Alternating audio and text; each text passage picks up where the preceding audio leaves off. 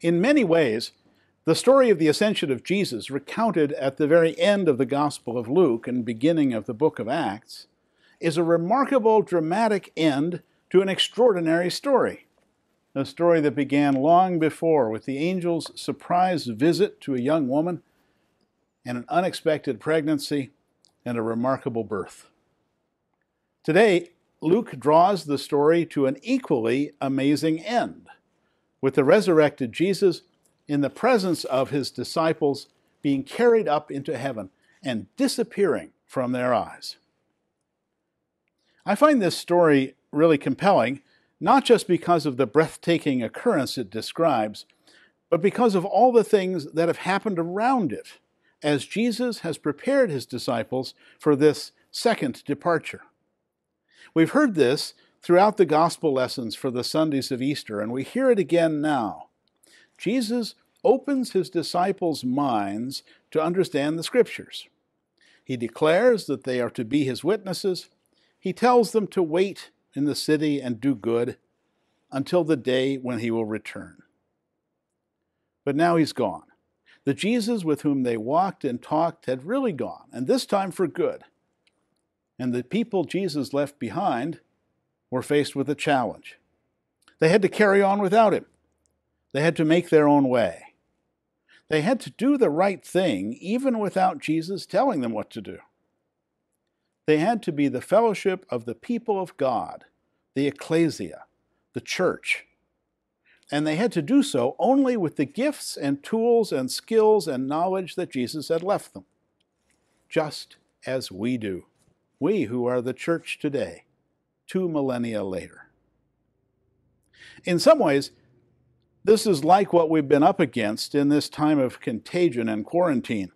We've been left to cope with a situation to which we may not feel fully equal, but we're doing what we can, and that is enough. Jesus has given us all we need. Equipped with knowledge, called to be witnesses, given a commandment and a commission, we, God's people, still standing on the ground and looking to the heavens, we await our Lord's return and the fulfillment of all things in him. And, of course, now we await an end to this time of separation. But we do not just sit patiently and wait. We have not simply been left behind to leave a light burning for Jesus, to keep the house clean until he comes back. We're not passive partners. We're not passive partners in God's plan of redemption. Instead, we have become empowered children of God, filled with the Holy Spirit, equipped with the living word we find in Scripture, and called to service to our neighbor. We are the ones whom God has called to be the church in this time and in this place. Jesus has ascended, but we are here. We are still here. And although he has ascended, Jesus is still with us.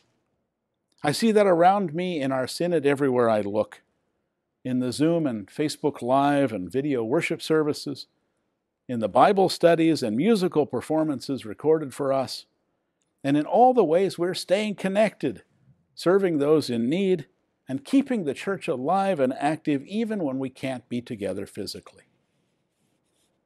We can do this because Jesus is with us in more ways than the disciples ever imagined before his ascension. In water and the Spirit, in baptism, in the bread and wine of the Eucharist, with us and among us in our faith, our teaching, and our fellowship. Jesus has taught his disciples and us new ways to see him, new ways to feel his presence, ways so intense and close that now we can see his face everywhere around us, in the faces of those we are called to serve. This is the real miracle of the ascension, that in spite of it, Jesus was still with the disciples and is still with us in so many different ways and all the time. Jesus is with us as a consolation. Jesus is with us as a challenge. In word and sacrament, Jesus comforts us and accompanies us on our way and through our lives and struggles from our mother's arms until we are laid to rest. In the call to witness to God's love and mercy, Jesus challenges us and gives us a task we can embrace with joy.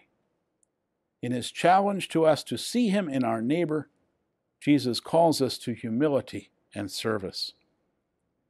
And Jesus has given us what we need, not just to wait patiently for him, but to engage the world on his behalf and to help others see what we see. To see that the light of Christ shines in each human being, regardless of class, race, gender, or sexual orientation, and that in that light we recognize every human as our relative and our responsibility. Jesus calls us to work in our world, to stay in the city, and to do what we can, right where we are called. Jesus ascended not so that we could stare into the skies in wonder and wait for his glorious return, but so that we could get on with the work of God we are called to do. To worship and praise the God who made us and who loves us in spite of all our weaknesses, and to do that with all our heart and mind and soul, and to love and serve our neighbors as ourselves. And this, dear church, is still what we are called to do.